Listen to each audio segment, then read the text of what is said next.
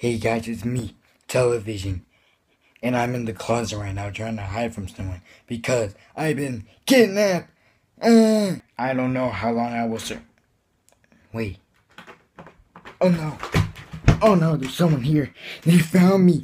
Hurry, hurry. I need food and water. The address is 123 4. What's up, you guys? And today I'm going to be talking about a theory that I have about my twin brother, Television. Now, Television was kidnapped a long time ago, and I have a theory that Television knew he was going to get kidnapped. Hear me out. So, none of us know his real name. He didn't even tell me his real name. All we call him is Television, because whenever someone asked him about his real name, he never wanted to give it out. And check out this video right here of the first time we ever met him. I don't want to say my name. What if they try to kill me? My question is, who would want to kill Television? Maybe that was a joke, but he says this multiple times in different videos. Check these videos out. I'm not going to tell you my name because you're going to try and kill me. I'm Television. I know you are Television. He already knows about me. He might kill me. What's your real name? I'm not going to say it because I'm in front of the camera. I don't want anyone to kill me. Check out Television's reaction when El Stupido actually asked him who's gonna kill you and why is he gonna die. Well, why? Because I don't want to die. In that video, Television obviously knows something, and right after that, Television changed the subject. Why are you gonna die? Where's that?